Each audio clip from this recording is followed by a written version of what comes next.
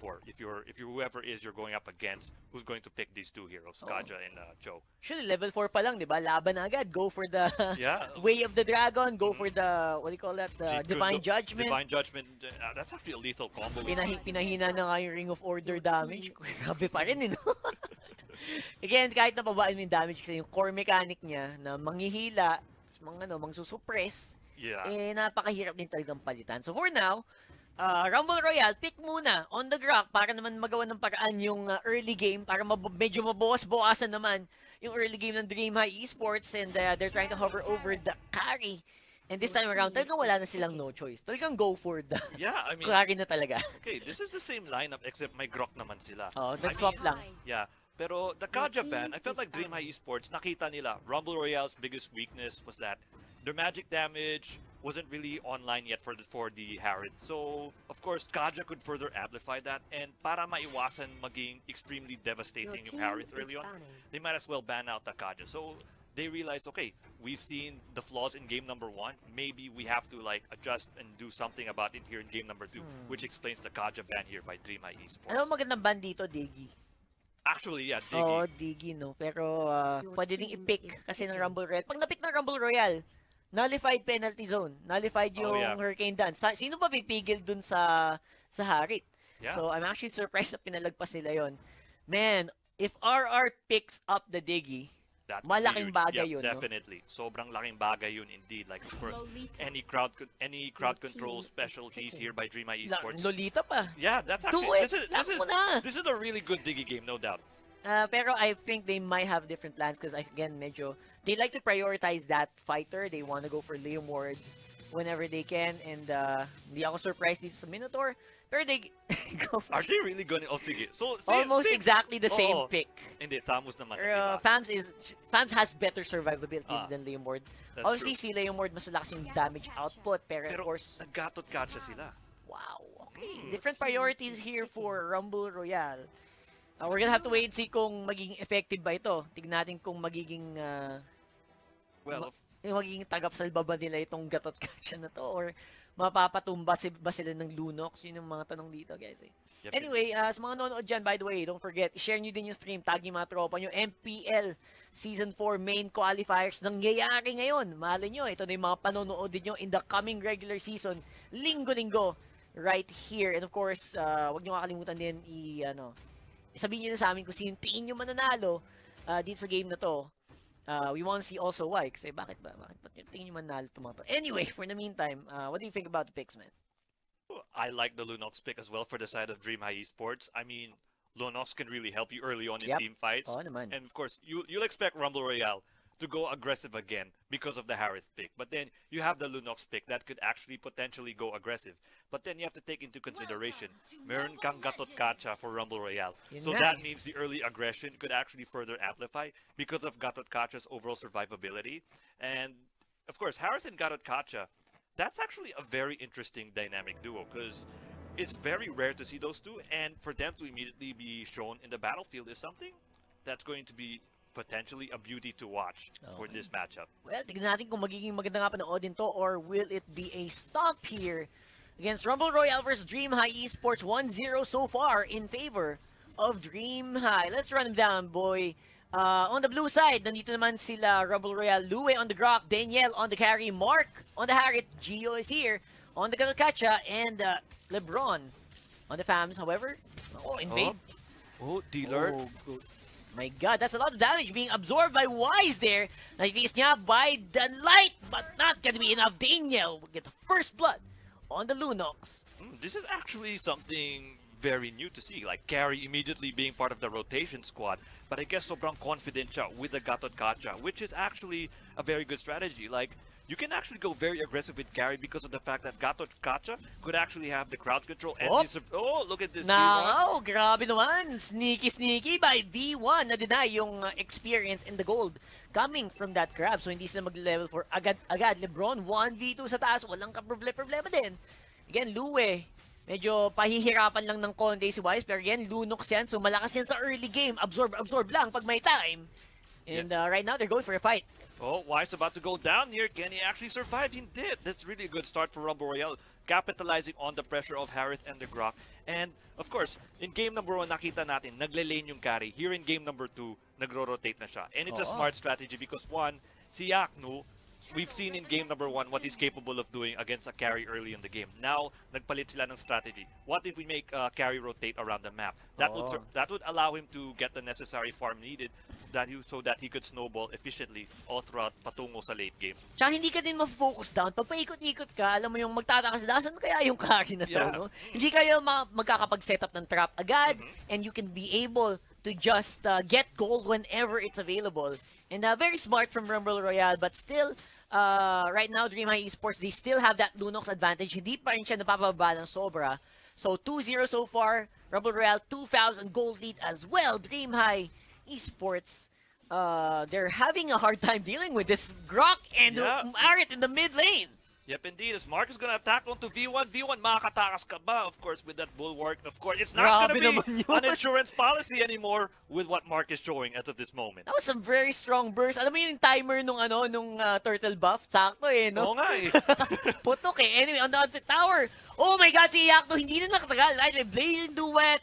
Kill goes over to LeBron as well. Ito na, over farm on the top lane.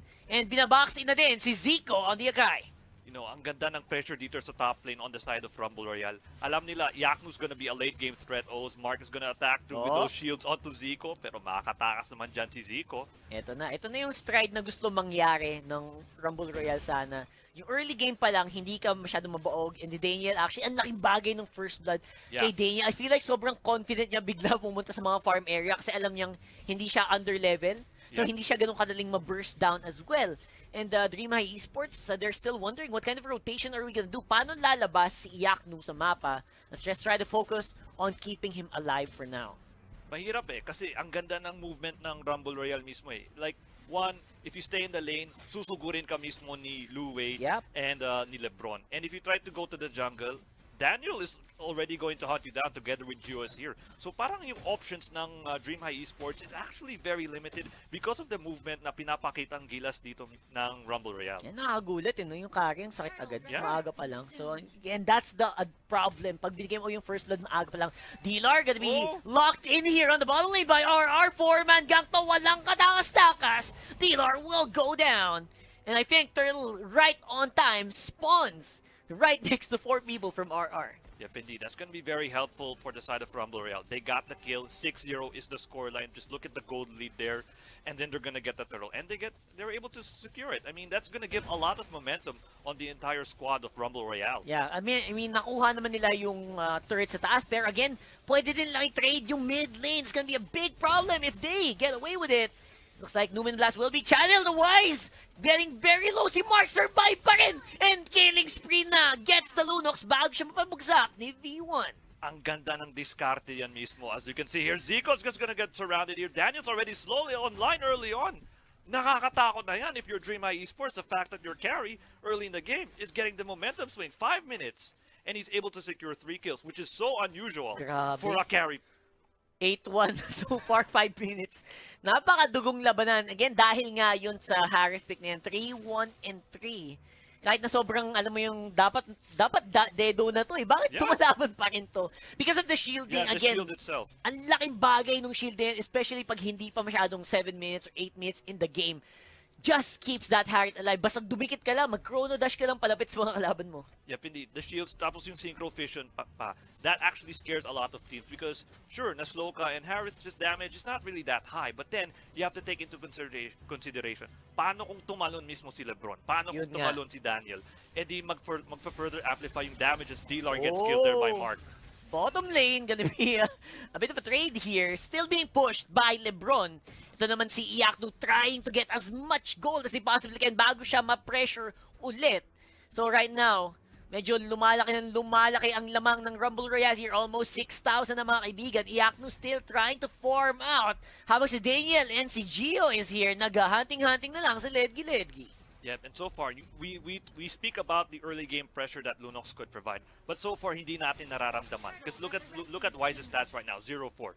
He's always the first target of Mark. Mark is really doing a good job making sure that Wise doesn't do any impact so far in this matchup. Yeah, and the impact niya is napapababa naman talaga ng matindi. Even Lebron, tahimik lang yan kanina. Pero kanina pa din kumukuha ng gold at kanina pa siya nakakuha. Nakasimple ng tower. And this turtle mukhang mapupunta naman sa RR kung walang gagawing mabuti, ay walang gagawing nakatakot ang DreamHigh Esports. Man, they're having a hard time actually even checking the bush. Nakakatakot din sa si Gio pag nataunt ka yan. Wala na, especially Claude ka. Bawal mag-face check. Yep, indeed. And of course, Claude certainly one of the most important factors. At nakikita natin, sobrang desperado ng DreamHigh Esports sa laban nito. You see the Claude already. Medyo magandang move sana yun from Zico. Pero si Daniel, tumutunaw na lang ng tangke at this point. V1 under the tower. Iakno trying to see if he can get some damage in. Na-force pa yung flicker mula sa Lolita na ito. Medyo hirap na silang makapag-survive. Tower goes down and fast transition naman ng Rumble Royale sa tower sa gitna. May feather na si Mark. So that's gonna further amplify the damage that he could provide in front of the DreamHigh Esports lineup. So far, ang ganda ng mobility na dito sa matchup. It's already showing. Ito, Yaku's already missing the Blazing Duet. And so far, look at it. DreamHigh Esports, parang they're so intimidated to move forward because of what the counterplay available here by Rumble Royale. It could actually potentially burst out the entire lineup of DreamHigh Esports. Really scary. Look at the gold. Oh my god, it's so blue. It's so blue, it's sad. So for the meantime, bot lane naman mag-push here for Rumble Royale. They do have very little creeps. So hindi naman sila makakabasag. Pero ang naging problema dito, hindi na sila masyadong makalabas. Iakno, siya na lang yung nakakalabas talaga na maayos dito kasi he has battle mirror image. So pag pwede ka mag-BMI palayo. Pero kahit hanggang ngayon, nakakatakot din gawin. Kasi pag nahuli ka ni Gio, bawal. Ay, pag nahuli ka ng stun, di mo alam, bigla lang palang may mag-ultimate si Gatot Kacha sa mukha mo. So, kailangan din ng ingat. However, tinatry niya ngayon, bawas-bawasan. Looks like wala siya masyadong backup. At alam yon ni Iakno, kaya mapupush niya palayo ang Gatot Kacha nito. Yep, indeed. And so far, Iakno is trying to get his farm rate up, which he desperately needs. I mean, of course, kita natin yung desperation niya with that Blazing Duet near his own base. So, of course, I mean, this is something Rumble Royale has to watch out for. I mean, Iakno is trying to get his momentum back. I mean, 0-1 doesn't really speak a lot for Iakno, but he's actually slowly getting his way. But of course, with the objectives here by Rumble Royale, it might be too late na for Iakno. Ang bilis ng kuha nila dito sa Lord na to. And again, it's very easy for them to do that, especially without Iakno. Kasi feeling ko siya na yung pinakamalaking bawas dito sa ngayon for DreamHigh. Di mo naman kailangan ng kill on this Claude eh. Right now, kung kakompleto lang nung golden staff niya. So, medyo, kumbaga full damage threat na yun for the meantime. Yan yung pinaka-power spike ni Claude dito sa laban na to. And take note, si Daniel already has his items. Meron na siyang endless battle. And of course, that's gonna dish out a lot as well. So of course, DreamHigh Esports, you can't be too confident na meron ka ng golden staff and meron ka ng Demon Hunter sword on your Claude. The fact that Daniel already has 3 key items on his arsenal, nakakatakot na yan eh. So, sure, you may have bragging rights kasi Iakno could potentially go online. But of course, you have to be clinical and precise for you to win these team fights. Kasi okay naman na may golden stuff ka. Pero for the meantime, hold that thought. Mukhang gusto lumaban agad ng Rumble Royale. It's a very good Hurricane Dance na palayo at nakapag-isolate ng isa. Pero ganun ka siya. Ang ganda ng pasok nila Gio doon sa likod. And looks like the Numen Blast gonna be making it right on time. Si Daniel nag-try kite against the Claw, and it worked perfectly. Right now, si Wise, 0, 6, and 2 on the Lunox, doesn't have that much damage, cannot deal with the pressure coming from Rumble Royale. Una, kulang sa damage yung DreamHigh Esports sa matchup na yan. Pangalawa, ang ganda ng distraction tactics ng Rumble Royale. Yung Order Brilliance, there was no legitimate target there by DreamHigh Esports ng Order Brilliance. So, that actually created space for Rumble Royale to go extremely aggressive ka na kahit na Numinum Blast ka. Alright,